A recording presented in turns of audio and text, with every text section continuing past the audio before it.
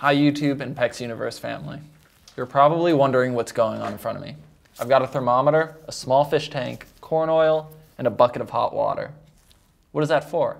Well, today I'm going to explain to you how a grease trap works. Let's get started.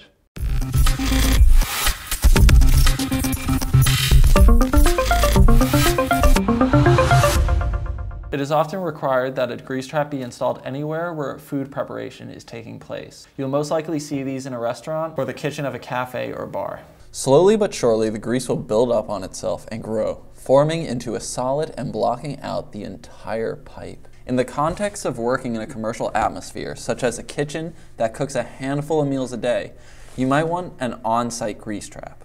What is it and how does it work? When the water is slowed down, it cools and allows the grease to separate from the water. The cooled water is then able to exit while the grease is captured on the top section.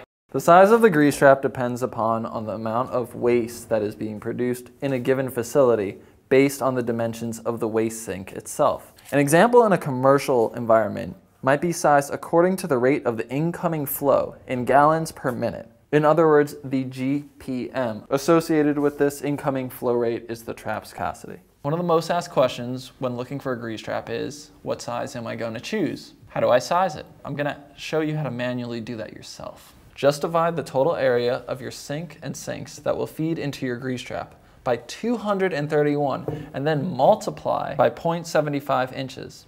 In this case, 12 by 12 by 8 equals 1,152 cubic inches.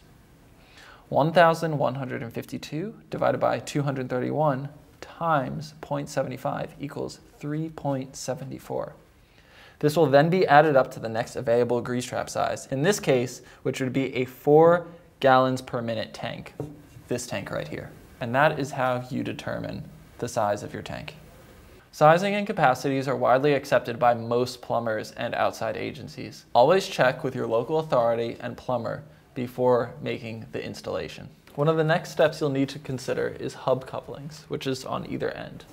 What sizing you'll need and what fitting attachments you will need. To connect to the system, the coupling that you'll need is based on the size of your inlet and outlet in the grease trap itself. In this case, your grease trap is roughly 2 inches. If you have any questions, concerns, or suggestions for future videos, please leave a comment in the section down below. And if you like what you saw, like and subscribe to our channel.